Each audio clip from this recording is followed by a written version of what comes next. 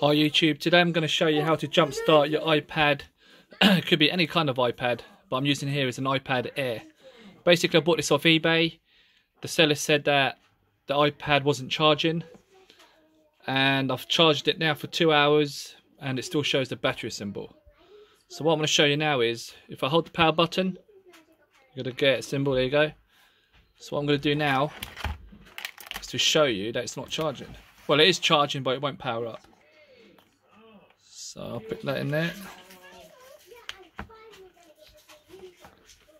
it shows you the battery symbol. So to me, it's charging. But I do believe it could be, you might need a new battery. So what you're going to do then is get yourself a hairdryer. Turn this around the other side, facing down. And get your hairdryer for about, I'd say 2 to 3 minutes till it's really hot.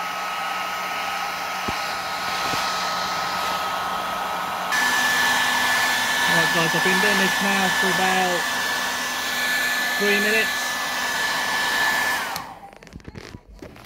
minutes. So I'm hoping now that this should turn on into the Apple logo. There you go. And that is how you power up your iPad.